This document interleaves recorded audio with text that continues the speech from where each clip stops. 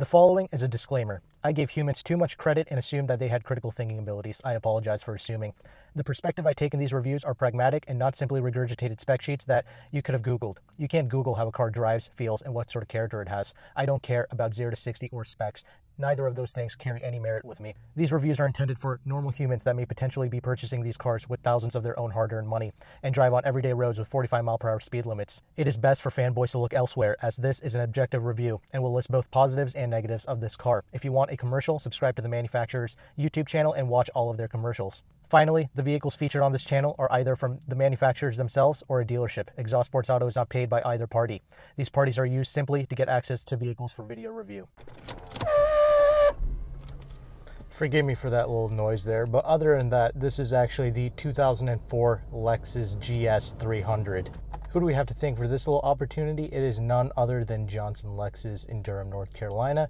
And you are more than welcome to contact Danny and buy all the Lexus cars on this lot. Just buy all of them in every color, all of them, the new ones, the old ones, all of it. So to do that, you can contact Danny. His information is down below. But in all seriousness, I have been looking everywhere. I've looked at every single crevice of this planet to get my hands on an older GS like this. And I finally got it. So without further ado, let's just get into this little review right here. This thing has about 141,000 miles on it, okay? So it's about 16 years old, going on to about 17 years old, and it's got almost 150,000 miles on it. And we're going to talk more about this in the interior segment, but this is a damn solid car, and it has aged extremely well. And the paint, all of it, I mean, it is in great condition. I can't believe what you get for $6,800. So that's pretty impressive. Now let's talk about the exterior first before I move on to this drive. Now, honestly, the way this car looks on the exterior, it's kind of, I have mixed feelings about it. Honestly, I kind of want this car as like a project car. Like, this is one of the few cars I'd buy this and just mod the hell out of it. This has like that type of look to it. You know, it's like rear wheel drive. I kind of want to convert this into like a drift car or something. It looks kind of cool, but kind of like weird at the same time. I don't know. You let me know in the comment section how you like the way that this vehicle looks. But as a whole, I do believe that this is a pretty handsome looking vehicle, and I do like it as a whole. It's a pretty, you know what I'm saying? It's got a nice little executive look to it. But the looks aren't what makes this car special. You know, it's all about this drive, of course. This thing is powered by the legendary 2JZ, not 1JZ. It's got 2 JZs under the hood. It's the 3-liter inline-six. Let me stop joking around about this engine before a person in the Lexus forums has a hissy fit. I mean, in all seriousness, this is the 3-liter inline-six engine. It is an absolute legend. No, obviously, it doesn't have like turbochargers on it or anything like that, but regardless, it is a pretty legendary motor. This thing produces about 220 horsepower and about 220 pounds-feet of torque, so equal amount. Does 0 to 60 in about 8.2 seconds, so it wasn't really the fastest thing in the world. Really, the biggest change for this next generation of GS was, in fact, the addition of a V8 engine. Not just any V8, the same V8 from the LS430, that silky smooth LS430 motor. Yeah, this vehicle has it, but not this particular one, but like, you know, this generation got it, you know what I mean. So that was kind of the big change there. But, you know, right now we're going to be talking about this because when this generation first came out in like 1997, you know, this was the only engine option you had, this 3-liter inline-six, and this particular model weighs about 3,600 pounds, 3,600 and some change, and the V8 weighs about a little over 3,700 pounds, so there's that. But, you know, what I've noticed is this throttle is actually surprisingly touchy.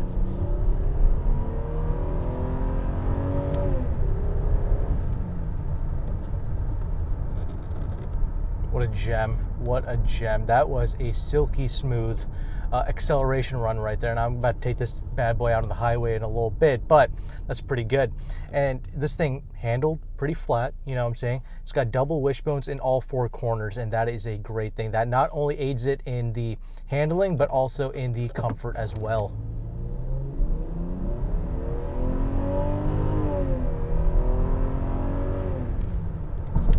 Yeah. That's not very quick, but I do like the way this power builds.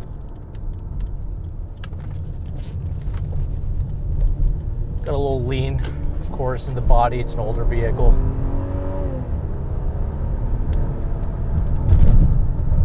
Going over some of these rougher bumps right here. It's soaking up the bumps extremely well.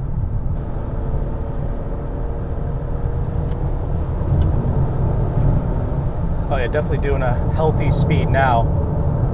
Definitely took some time to get up there, but because it's like, you know, naturally aspirated power, you know, it does, you know, continue to pull. It doesn't just give you all the thrust down low and just like, you know, die off. So I do appreciate that.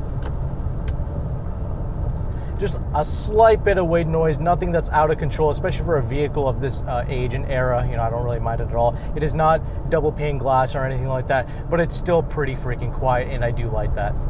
There's not a whole lot of tire noise, and I kind of expected as much because it's only got 225 wide tires. But yeah, no, that's a pretty refined vehicle. You know, I had this thing up to some pretty respectable speeds right there, and no, it was a very quiet car.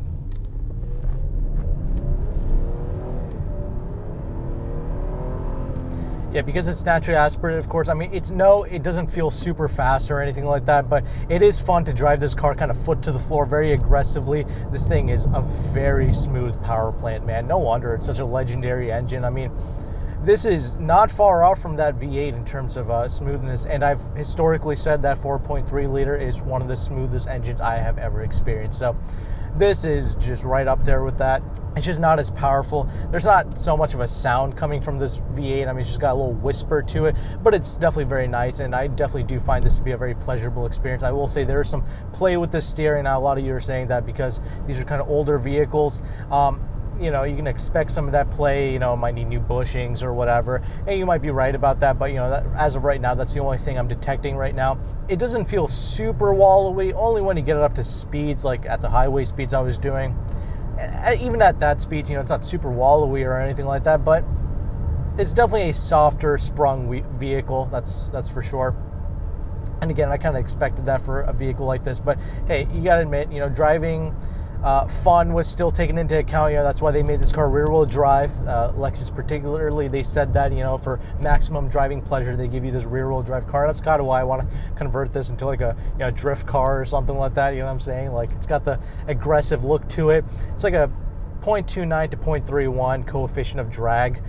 You know, coefficient of drag is something that they really worked on during this era, like the early era of Lexus cars, to kind of quiet the vehicle down, give it the maximum level of stability. Throttle is kind of a little touchy, like initially, like in a parking lot speed, but like once you get it up to speed, it feels a little soft. It's kind of interesting. It's only got a 5-speed transmission. Brakes, you have to get in onto them a little bit, but I do like the brakes. Like once you kind of get in on the brakes, it's pretty good. Time it takes a downshift is appropriate for a 5-speed of this generation. I find it to be acceptable. Slight delay, but it's not bad as a whole. I mean, because there's not too many gears for it to go through, it kind of gives you the gear relatively, you know, in a decent amount of time, so I don't mind that. Yeah, on paper, it doesn't seem like a super quick car, but honestly, out on the road here, this inline-six, you know, it's not an insanely heavy car. It's about 3,600 pounds, so it's not the fastest thing in the world, but I find this to be more enjoyable to ring out than a 2010 IS250 all-wheel drive I drove. I find this motor to be superior, and I find this to be a little bit more fun to ring out, and I don't think it's quite as slow as that IS250 was, so there's that. As far as handling and all that good stuff goes, I mean, this car is, again, like I mentioned, a little bit more softly sprung. Don't expect it to be like some rock star in the corners. That's some unbelievable Prius driving skills right there.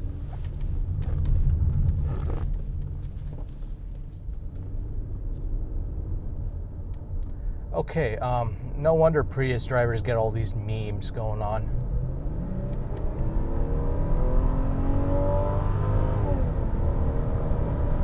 That was pretty ridiculous, but as you can see, the chassis on this car isn't terrible. It's just like the suspension, even though it's double wishbones, it's like a softly sprung suspension setup. And obviously this chassis is not as solid as the new Lexus cars, but I'm just saying, you know, you could tell that driving confidence was taken into account here, but there's still like slop in every single like demeanor of this car, suspension, steering, all that stuff. Again, you could upgrade bushings, do a little alignment on it, all that good stuff. That's up to you. Or even if you want to just change out the suspension altogether and make it into a more aggressive feeling car, I think you can actually do that here. Again, this is a fun little project car. I would actually probably put new suspension on here and put new wheel and tire setup, like new black set of wheels on it. These are 17-inch wheels. Obviously, that's going to help with the ride quality. I don't think this car needs to ride this well. I would actually probably put like a larger set of wheels and tires on here, maybe 18 or 19s, maybe 18, something like that.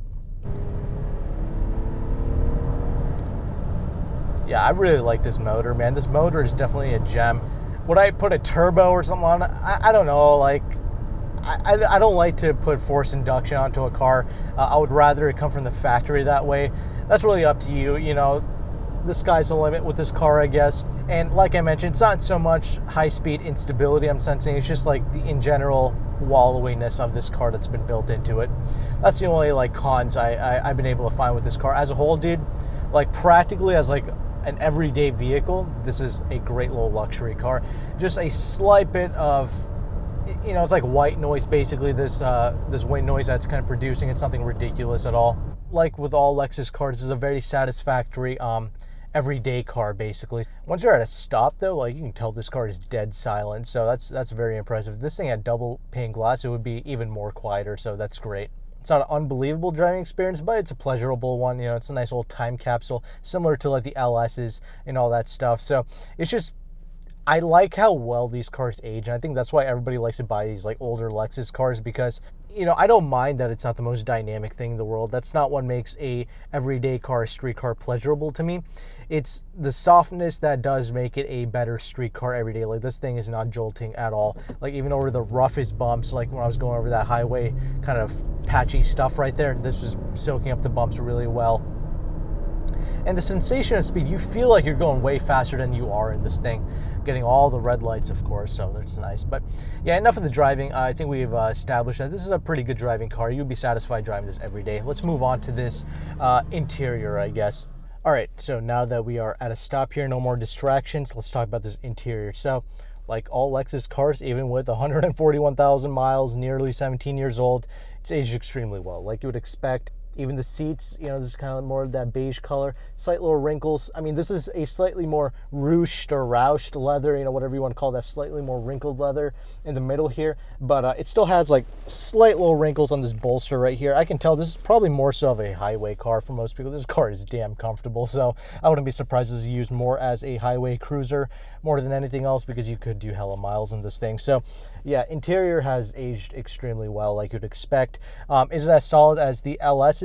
No, because there are more plastics being used, and when you touch up against some of this stuff, you could hear it kind of creak a little bit, but nobody's going to be touching up against that. I would, as a whole, consider this to be a pretty solid interior space. It's more so that old school Lexus interior, which I really like. It's got like this more rubberized material, kind of like the early LS 400s had. I kind of like this material a lot, you know, like the Camrys and stuff started to use this afterwards. I do appreciate this material. It's kind of weird, but it's solid at the same time. I like it. It's just a little bit, some of this plastic bits being used down here, which kind of creak a little bit when you touch up against it. Otherwise, when you drive it, there are no creaks and rattles with this car. It's very solid.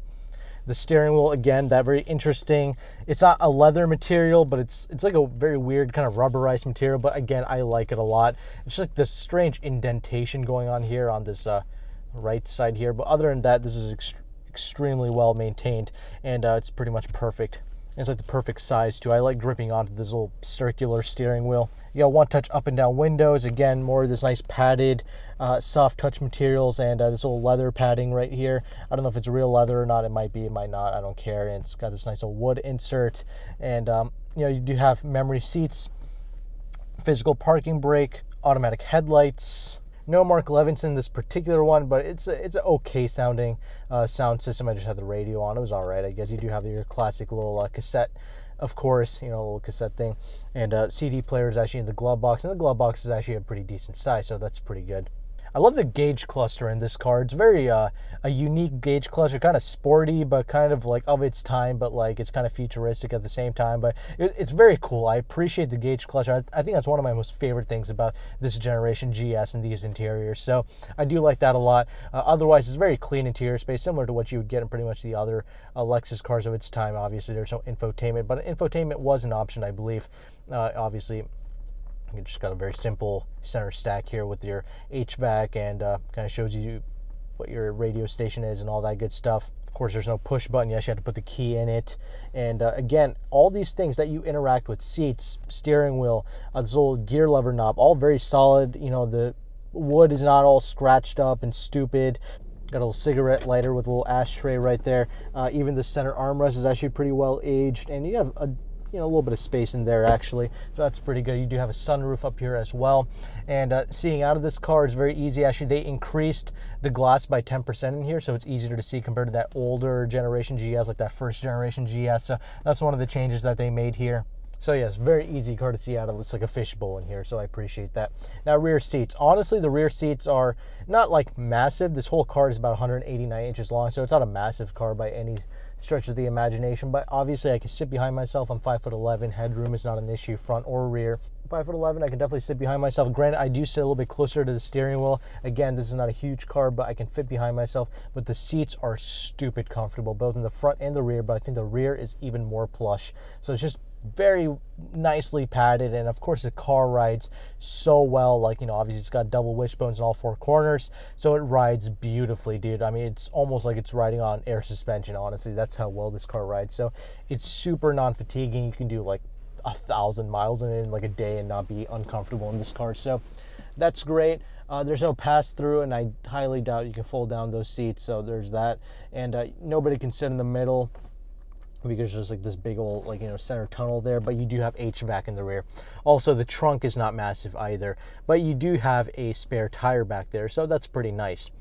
But as a whole, it's not an unbelievably practical machine. It's not super large, but it's a very cool driving experience, and I think you can do a lot with this as like a project car, if you will. This is put some new suspension on it, some new springs, I don't know, and lower it and put some black wheels on it. It could look pretty cool. I don't know, let me know your thoughts, like what you would do with this vehicle, or if you just leave it stock, because this is a very satisfying car to drive every single day. So that's pretty cool. It's really up to your imagination what you want to do with this car. I don't know, something like this, it's in such pristine condition for such a cheap price. I might just use it as a cheap daily driver. I don't know, but 8.2 seconds to 60. I mean, don't let that discourage you. Honestly, this car is fast enough. It has a good sensation of speed. That's what I like. And it handles fine. It's not razor sharp, but I don't need it to be. I think it handles just fine for what it is. The dynamic is right because it's rear wheel drive, and I appreciate that. And this motor is a gem. Very buttery smooth. So I was happy I was able to check this car out. I'm really hoping I can check out the next generation of this car. That's the only other Lexus that I'm like super very keen on driving, because I really like the way that car looks. I think it's a cool looking car. So with that pretty much concludes this review. The next video will be up on the screen, so you can check that out in the end screen. See you there. Bye.